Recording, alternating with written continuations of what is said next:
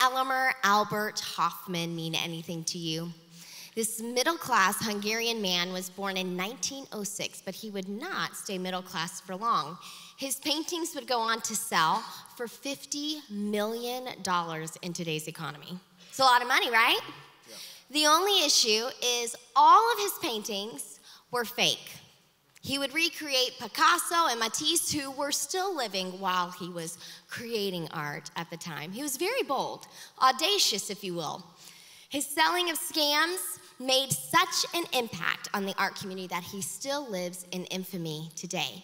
Could you imagine paying millions of dollars for something only to realize that it was a fraud? Buying totally into something that ultimately turns out to be fake. Sadly, this happens more often than you'd think, time to time in the world of art, but daily in the worlds of our hearts. We invest in the fraudulent, in the fake, and in the phony. Let's pray together. God, we just love you. Holy Spirit, we give you permission to adjust our attitudes, our actions, our feelings, our perceptions, our theology right now. You have complete and total permission to do whatever you want to do in our hearts and our minds. We love you, Lord, and we know that you have the real thing for us. In Jesus' name we pray. Amen. Amen. Amen. I want to welcome all of our campuses. Who's excited to be at church this weekend? Brave the rain. Oh my gosh, we are so excited. My name is Zach, and this is my wife, Rachel. We are so excited. If you're live at a campus, if you're live at your home, if you're live online, watching later, God behind bars, we are so excited about what God is doing. Now, last weekend, Pastor kicked off a series we're called Fooling Around, and Rachel and I were traveling for her birthday, so we're watching it on my phone, the 8:45 service, we're watching, and Dad starts pressing in about the reason that we're not seeing revival today is because we're getting to set our own rules, right? That there's no fear of the Lord, and I'm telling you, we were losing our minds in the hotel. We're just so excited about what God's going to do in this series, and we believe this weekend is going to push even further into all of our business, okay? Which is where God belongs, is right in the middle of your business. And so, hey, during this message, you might need to, literally during the message, you may need to make an altar at your seat. You may need to grab your spouse's hand and whisper, I'm sorry. Today, there's going to be so much deliverance available if you will walk in it. Last weekend, we opened up God's Word to examine His original inspiration for relationships. In Genesis 2, we see how intentionally God's design for relationships were, especially between man and woman. Now, you may know this in Genesis 2, that God molded men from dirt, right? And He formed woman from bone. And actually, that word formed is best translated as built or fashioned. That's why Rachel has to pick out my clothes every weekend, right? Because I was molded from dirt, okay? While she was fashioned by God. You're welcome. It seems a little unfair, okay? But if you see me or Pastor get up here and looking out of control, looking out of pocket, our wives can pick out our clothes, but that's besides the point. After God formed Eve, whenever Adam saw her, this is what Adam said. Now this is bone of my bone and flesh of my flesh. She shall be called woman, for she was taken out of man.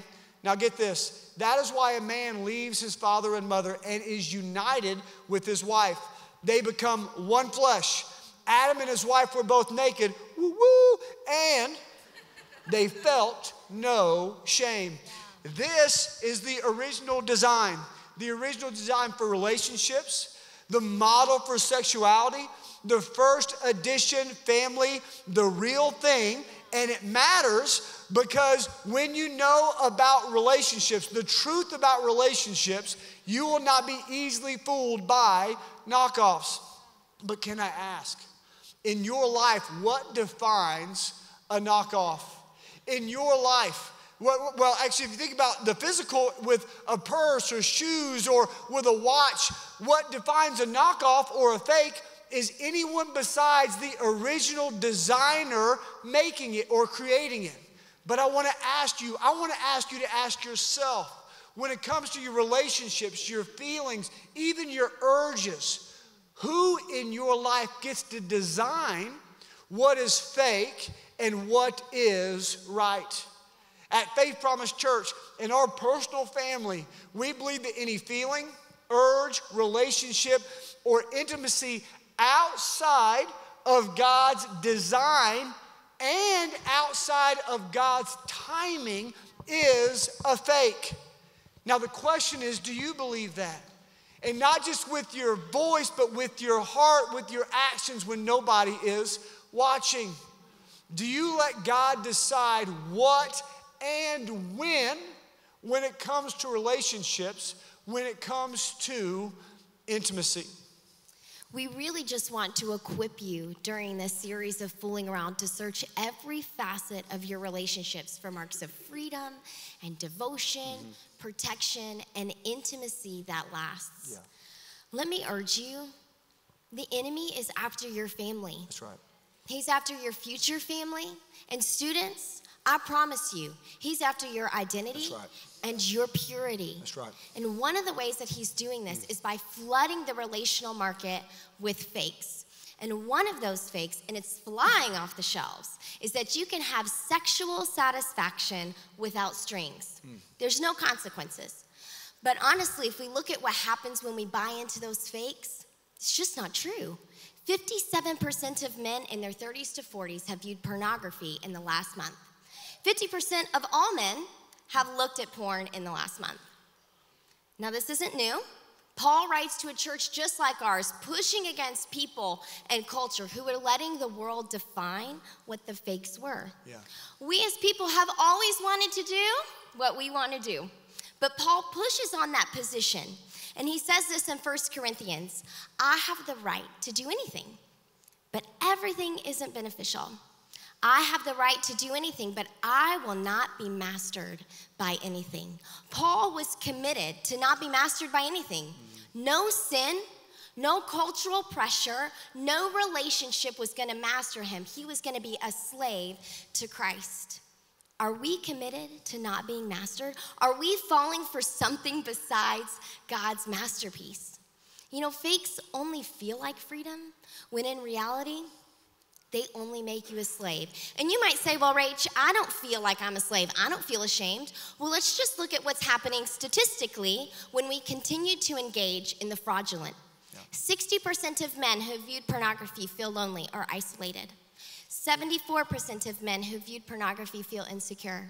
And 74% of men who view pornography are less satisfied in their sex lives. And this isn't just an issue for men. Women are buying this phony as well. That's right. But hey, let's press in even a little more to that. That study around pornography shows that it is a significant indicator for loneliness, insecurity, self-image issues, and sexual satisfaction. And whether pornography is something that is a challenge for you every once in a while or consistency, these are going to be challenges that you face. And I'm praying in this moment, the Holy Spirit ties those issues to that sin. It's not because you're insecure. It's not because God made you that way. It's because we have some things in our life that are operating outside of His design. Listen, let's push even further. Whenever it comes to pornography, it even impacts a person's outlook on age, race, ethnicity, gender, and more. You know, what's funny is we put all the division, hatred, and racism on political parties when it should be put, a lot of it, on pornography.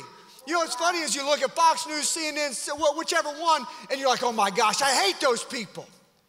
But when it comes to marriage counseling now, pornography is an okay way to spur intimacy along. The enemy is trying to sneak these things in, but men and women of God, we can't fall for it. Yeah. Porn is a foundational fake that the world is buying, but the question is, are we buying it too? And you may say, well, Zach, Pastor Zach, a fake is all I can afford right now. That's a lie from the devil, I'm telling you. You deserve the real thing. You were made for more. Do you deserve the real thing because you're a perfect person? No, because God designed you for more. God designed you for the real thing. Amen. You give God some praise. You do not have to settle for less. On our latest podcast, Rach and I do a podcast every week. It's the Purpose Podcast to push you in your purpose of winning your world. And I told my story of buying fakes and settling for less. And as I went through how that happened to me, and you guys know me, I get emotional talking about the Lord and my passion for you, but I'm telling you, whenever I walk through how it happened and the lies that the enemy told me, I totally broke down on there. And I just encourage you to watch it, not just so it can impact you, but so prayerfully it'll go on so that you can impact others. We believe it's going to impact you in an incredible way. Paul continues to talk to the Corinthians, but listen, it's for us too. He says this, that food is for the stomach and stomach for food, but God will destroy them both. Those things won't matter in eternity. He says the body, however, is not meant for sexual immorality, but for the Lord, and the Lord for the body. Listen, your body, your life is for the Lord. No matter what has been done to you, and no matter what you have done, He wants you, He wants your body, and He wants you to live in your purpose. But reflect for a moment. How are you living today? What is your body for? What is your life for? Because, hey, we're all living like it's for something. Are we living like it's for pleasure, for comfort, for business, to make money? Are we living to please people? There is so much more for you.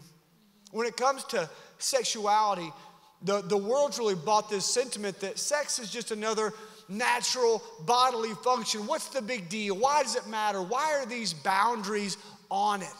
Well, the big deal is the world is using sex in a way not designed by God, nor designed for your good. And using something outside of its intended purpose is a plan for brokenness of the tool and for the person. There's so much that impacts us when we engage in these frauds. One of the studies that we really looked at said that women may be capitulating to men's preferences for encounters because if they don't, someone else will. What that means is that we as women engage in sexual acts. We stop resisting them, not because we want to do it, but simply because we believe this lie that if we don't, then someone else is going to. Does that sound like freedom to you at all? Of course not. That is a fake. And those same studies say that consistently, women following hookups are more likely than men to experience regret, low self-esteem, and mental distress. Does that frame look a little crooked to you? That is a fake. God's called us for more. If I could jump in for a second before Rachel keeps on talking about that. I have two boys. I have a 5-year-old River and a 2-year-old Valor. And when this is not the season, right, where they're going to struggle with sexual immorality, but whenever they hit their sister or somebody, I grab a hold of them and I squeeze them tight enough where they can know I'm for real. Not so tight that they pop, but somewhere in the middle. And I grab them and I say, boy, you're a protector. And you may think, oh, this is toxic masculinity. A little bit, but not all the way. I grab him. I say, boy, you're a protector. Well, why do I do that? Is it because I want them to be manly men or a certain way? No, it's because the Bible says that they are protectors. And when I see men in the Bible, the men who honor God, they are protectors. The world would have my boys think that they're perverts, but God's word, they're epi-kisslers, they're epi-sulies, and their church says that they are protectors. That's who they are. So, and hey, that's what God says about a man of God. Can I beg you? For my daughter, can I beg you? Do not let your desires, your persuasions, your temptations set up a culture for your sons where they're perverts and not protectors. That's not what God says about you. So I beg you. I'm not trying to tickle your ears. I've got no desire to do that. It's my desire for you to live in who God's called you to be. Sorry, I got excited. You did get excited. I get excited. That's nice. Okay. You know, the stats that we've looked at, they don't look anything like the fashioned and framed, romantic and sexual, naked and unashamed. And hear me, unashamed. That's what God designed for us in Genesis, is that we could live freely. So why is it, if It's so fake, it's so awful. If it's literally killing us from the inside out, engaging in sex outside of marriage, do only 39% of Americans say it's important to abstain from having sex until one is married? Because we bought a fake, and we don't even realize that we have been deceived. Did you know that married Americans report having more satisfying sex than single Americans? Yeah, they do. Ooh, ooh. It's good when you're married. I'm just saying, no shame, all the naked, most of the time. Okay, get back on anyway. track. 36% of married people versus 16% of single people. Why do many people, even us in this room, the people of God, we believe that we can fool around with fakes and we're gonna get the same value and freedom as a masterpiece designed by our master? Because we've been fooled by fakes again and again, walking in deception. You know, the devil's been attacking relationships with immorality for a long, long time. That letter that we read earlier to the church in Corinth is in a city known for sexual promiscuity. At the temple of Aphrodite, there were prostitutes available, and at the inns and taverns, there were enslaved girls and boys, many of whom had been abandoned at birth. And using these people, these prostitutes and these children, that was considered an acceptable deterrent to adultery. Church, depravity in the world is nothing new, and we cannot be complicit in abuse. People cannot be used by us, and if we choose to do nothing, we stand just as accountable as those enacting abuse. That's right. That's right. And hey, maybe you've been abused. Maybe you need support. Maybe you need help. And can I just tell you, we're here for you. You can fill out a prayer card. You can do that with your name, and we'll reach out to you. You can do that anonymously, and we'll pray for you. But we have counselors on staff, and maybe you need to let us know that you need that. But can I just tell you this? As we've been praying and walking through this message, I feel like you have walked in some dangerous places. Some of you guys have been dragged against your will in some dangerous places. Can I tell you? We want to be there with you. It's a lie from the devil that your church doesn't want to go to those dark places. Wherever you've walked, we want to walk with you. We actually see a heartbreaking story of abuse in the Bible, one that should impact how we live our lives today. In the Old Testament, there's a book called 2 Samuel, and in chapter 13 of that book, we see a relational fake bought hook, line, and sinker.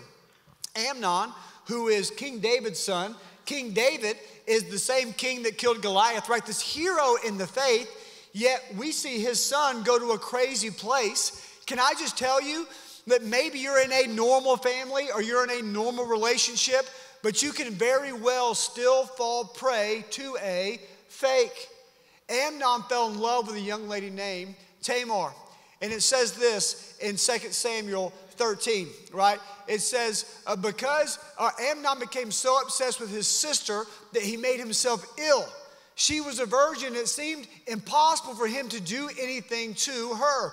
Catch this. This is huge, and this is so countercultural to what a lot of us have grown up in. But when it comes to making decisions, our feelings, our appetites, our hopes, and our urges do not get to decide what is right.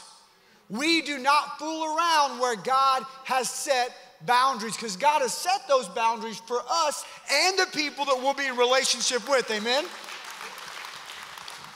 Amnon couldn't be with Tamar because she was his sister. But instead of turning to our designer, he lets his desire paint the picture of what was fake and what was freedom. Yeah. We see Amnon turn to an Egyptian friend, Jonadab, for advice. And guess what Jonadab told him? What Amnon wanted to hear. Mm-hmm. He gave Amnon a way to get what he wanted, even though he knew it was wrong. He tells him, if you want it, you should have it. Your body, your choice. You desire satisfaction, you deserve satisfaction. And when you get told that enough, it starts to sound right. What places in your relationships and intimacy are you taking? Or are you doing things because you want to, even though it's a fake? Amnon actually tricked Tamar into being alone with him by acting like he was sick. And catch this, listen to this, don't just read this cold. This is a real thing that happened, and it's happening to people today. It goes on in 2 Samuel 13, and it said, he grabbed her and said, come to bed with me, my sister. She says, no, my brother. She said, don't force me. Such a thing should not happen in Israel.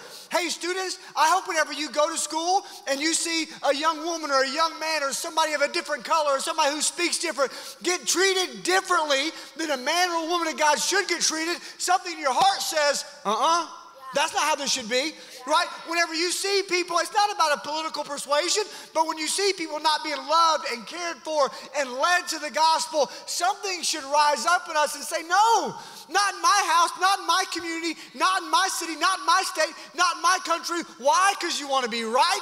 No, because the kingdom matters most. She goes on and says, don't do such a thing. She says, what about me? Where can I get rid of my disgrace? And she says, what about you? Think for a second, Amnon. You would be like one of the wicked fools in Israel. Please speak to the king, and he will not keep me from being married to you. Tamar calls on Amnon to respect her dignity. She asks him to consider their relationship. And finally, she begs him, promising anything she could. But Amnon was not in love with Tamar, contrary to what he said in verse 4 and what his desires had told him, because we see as it continues in the story that he refused to listen to her. And since he was stronger than she, he raped her. And then Amnon hated her with intense hatred. In fact, he hated her more than he had loved her. And Amnon said to her, get up and get out. From in love to loathing. That's what it feels like when we engage in these fakes and these frauds. And the enemy is selling us cheap substitutes. And a lot of us, our feelings and our desires are the marketing team for his campaign that's breeding death and destruction, not just out in the world, but in the people of God. Amnon fooled around, and he found out that his desires, they were deceiving. What about us? Are we fooling around with things that we know we shouldn't? Are you realizing, is God's word, is the Holy Spirit highlighting in you that you've been tricked, taken in, hoodwinked, that you've fallen for a fake? Back in that letter to the Corinthians, Paul warns them and us about fakes. Listen, about fooling around with fakes. Listen to how God views sexual immorality. He says, flee from sexual immorality. All other sins a person commits are outside of the body, but whoever sins sexually sins against their own body. The enemy is diminishing it because God elevates it. It's a big deal. And listen, Paul asked them a question I'd like to ask you. Do you know, man of God, woman of God, that your body is a temple of the Holy Spirit? Your body matters so much more than the Faith Promise campus you're at or the house you're at. That'll all be gone. It'll all be burnt up. But you, man of God, you, woman of God, you are the temple for the Holy Spirit who is in you, whom you've received from God. You are not your own. You were bought with a price. Therefore, honor God with your bodies. From this passage, we want to give you a couple action steps, equipping applications for you to walk free, but also for you to help other people live free, no matter who you are, no matter where you are, no matter what's been done to you, or no matter what you have done. This is not our opinion. This is not us having too much grace. This is what God's word says about you. So we're going to spell out the acronym FREE, and that should help us remember some of the things we can do to step into freedom from sexual immorality. And the first thing, we just read it in 1 Corinthians, it says flee from sexual immorality. So you're going to help me because we forgot our tape. Keep forgetting our tape. Oops. Okay, so Zach is the line of sin, okay? So he's sin right now. I'm sin. We want to get so close to sin. You know what I'm saying? No. Rachel. Sorry. Keep it together. I really like you. I like you too. We want to get as close as we can to sin. But God's word encourages us, hey, let's move our line back. This is where the line needs to be, not over there, right here. The second thing we've got to do is realize that sexual sin impacts us differently. and eternally. The devil wants to minimize temptation and desire and consequences, but he maximizes condemnation. The devil is after your identity and your eternal impact from the inside out. Yeah. Hey, and this one's huge. Do you have a wide shot for me that can get both lines? This is the line of sin. And we know we shouldn't go past this. But the question that we asked it when we were students, right? How far is too far? We asked that, right? Can I kiss? Like, what can I touch? It's not a sin. You asked it. Don't lie to me. But we asked, how close can we get? Is that what we should ask? How many times have you fallen in and wondered, gosh, I'm just a bad person. I'm just impure. There's no way. Get your butt off this line. I don't run my social media. At the gym, I never work out by myself. You best believe I'm doing farmer carries. There's leggings on this side that are too tight. There's tiny sports bras on this side. And I'm the goober walking with my armor bearer going, holy, I want to be holy, I want to be holy, I want to be holy. Because my line's over here. But can I tell you, Rach and I were watching a show called Zac and Rachel, and I pushed my line over here. I pushed my line over here. I don't look at social media. Rachel runs that for me so that I don't see it. And guess what? We're watching the show. It's violence, awesome. And then bam, there's a pair on the screen. A pair. Tatas, you know. They know what I meant. I said pair. They know. And then woo, I was right back over here, falling off. Now, I didn't know they were coming. They surprised me with them. But either way, I'm over here. My spirit said, turn it off. We belong over there. My flesh said, it probably won't happen again. Come on, so good. I watched the rest of that show. That was a mistake. The last thing we need to do, we're going to give you the last E on social media this week, so be watching for that.